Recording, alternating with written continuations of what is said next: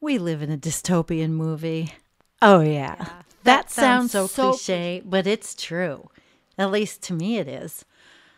I went to a stag party of my daughter's friend this weekend in Buffalo.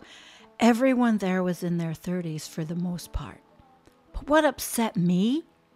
The plastic single-use cutlery for the mostly unhealthy food, although they thankfully provided a decent salad. Oh, and you can't forget the plastic cups and stirrers. I literally had to go to the bathroom and cry over cutlery. Just imagine all that plastic multiplied by millions of people having parties. At least in the U.S., since it is summer after all. Single-use destined for landfills. Cutlery. Aren't people reading about PFAS and plastic pollution in the oceans? Do they even care? Can't anyone wash a dish anymore? These are one of the things that make me a doomer. Being a doomer is like living the F word. We feel the clusterfuck of what humanity has wrought on this planet. I didn't always.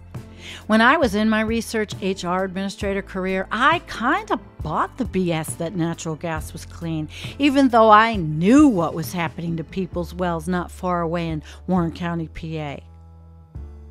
I thought electric stoves were inferior. I had to have a gas stove. And I knew the horrors of fracking.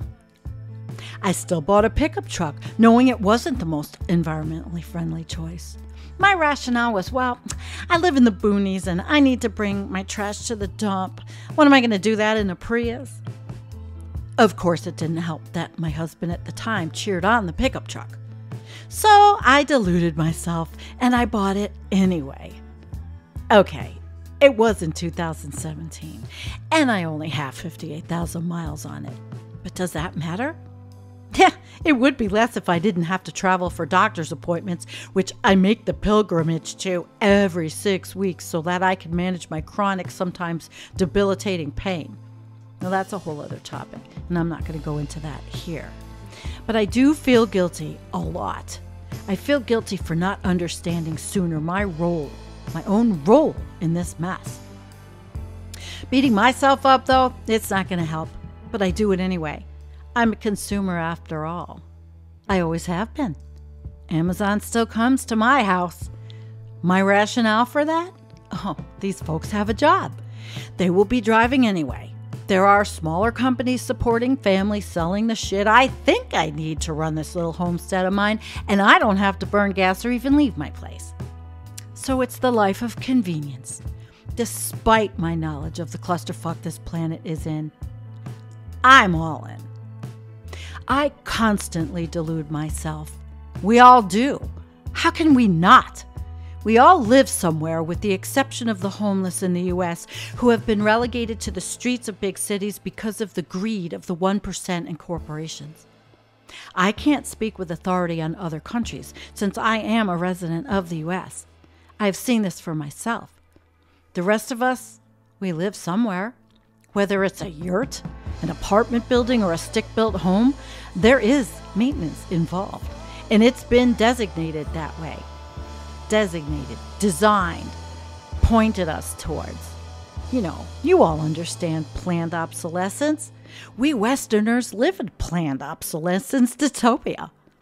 To get back to the beginning of this, didn't Edward Bernays tell the American mind that our purchase power would lead to happiness? Hasn't that been the Western government mantra of growth? What has it really led to? A lacking moral compass, bankruptcies, obesity, illness, global warming, ecocide, and all the other trappings of westernized 21st century life on planet Earth. I was one of those people who Bernays targeted, and for a long time it worked. Is it still working? That's the whole point to this.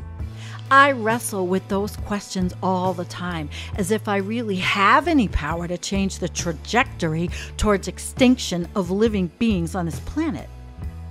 I have no control over anything, even myself at times. Is that by design?